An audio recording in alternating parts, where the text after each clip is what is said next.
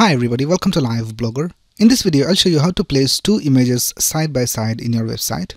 So here we can see we have these two images, and when we hover over any of these images, we have the description of the image over here, and we can see we have a title and some text.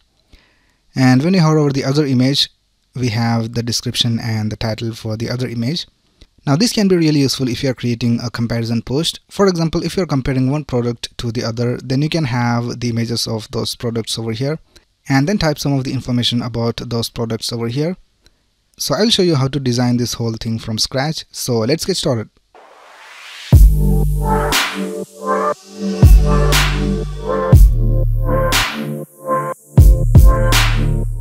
Alright, so here I have created a project called Comparison Images, and in that we have a folder called Images, and in that we have the two images that we're going to use in this project.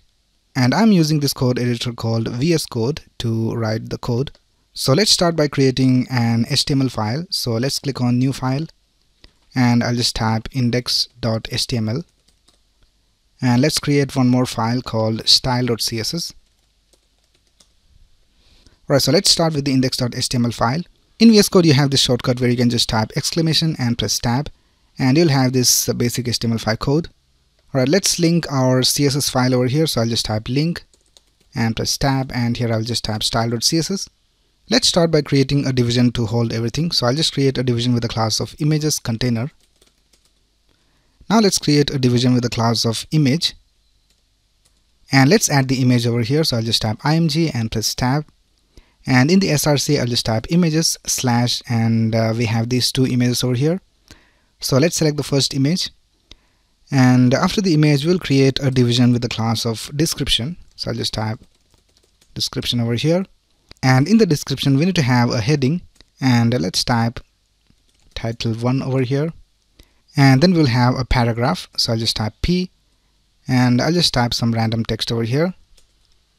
Alright, that's it with the first image. Let's copy this and paste it one more time, and this is the second image. So let's change this to 2.jpg, and we'll also change this title. Alright, that's it with the HTML. Now let's open this in our browser. So I have this extension called Live Server installed in VS Code. So you can just search for Live Server over here and install it. And once you install it, you can just right click over here and click on Open with Live Server. This is how our design looks right now. We have the images, and we have the title and the paragraph, and the same with the other image. Now let's style this using CSS. So let's go to style.css, and first of all let's target the outer division, which is images container. So let's type .images container, and we'll have a max width of 700 pixels, and we'll also have a height of 500 pixels.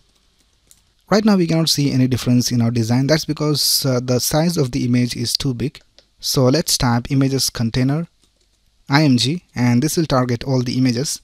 So let's set the width of the image to 100% of the parent, and we'll also bring everything to the center. So here I'll just type margin 0 for top and bottom, and for left and right we'll just type auto.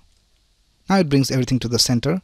I think for top and bottom we will have some margin as well, so I'll just type 32 pixels. Alright, now the next thing we need to do is we have to have these images one next to the other. So for that we can just type display of flex in the images container, and now we can see both the images are one next to the other. We'll also add a border, so I'll just type border of 2 pixels, solid and dark gray. And now we will also set the height of the image to 100%. So let's type height 100%.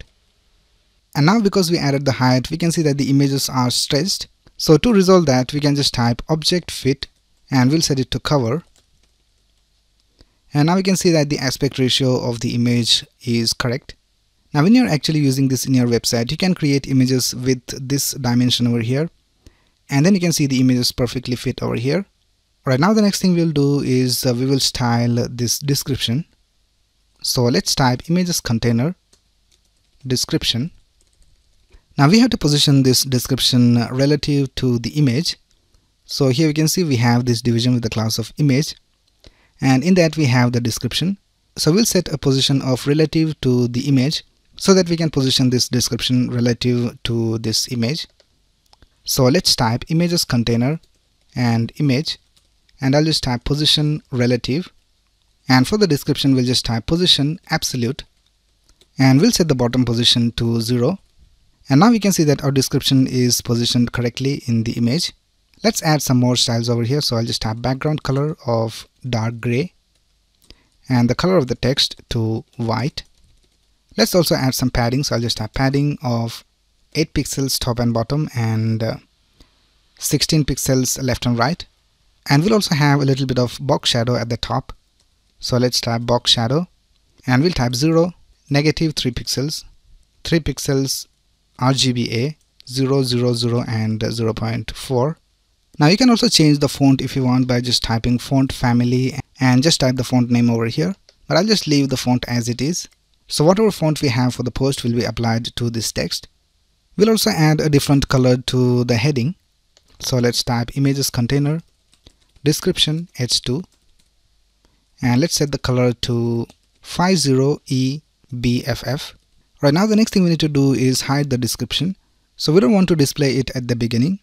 So we'll just set the bottom position to negative 180 pixels and we'll also set the opacity to 0, and when we hover over the image we want the description to be displayed. So let's type images container image hover dot description, and when we hover over the image we want the opacity to be set back to 1 and the bottom position to be set to 0. Now let's hover over this and we can see that the description is being displayed. Let's also add a smooth transition. So I'll just type transition of all to 400 milliseconds. So now let's hover over the image and we can see that the description is being displayed, and we also have the transition, but we can see that it is being displayed even while it is coming up. So for that we can just use a property called overflow. So here in the image I'll just type overflow hidden. Now whatever is outside the image division will not be seen. So let's hover over this and now we can see that everything is working alright. Now the last thing we need to do is when we hover over these images we want the image to scale up a little bit.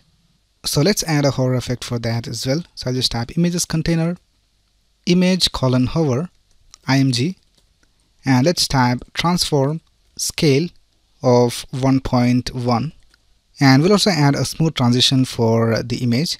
So let's go over here to img and let's type transition of all to 400 milliseconds. Now let's hover over the images and we can see that everything is working alright. So that's basically it with our design. This is how you place two images side by side in your website. Now in the next video I'll show you how to add this to your Blogger and your WordPress websites. So that's basically it for this video. If you have any doubts you can ask in the comments below, and if you like this video please click on the like button and subscribe to this channel to get the latest video updates. Thanks a lot for watching. Have a nice day.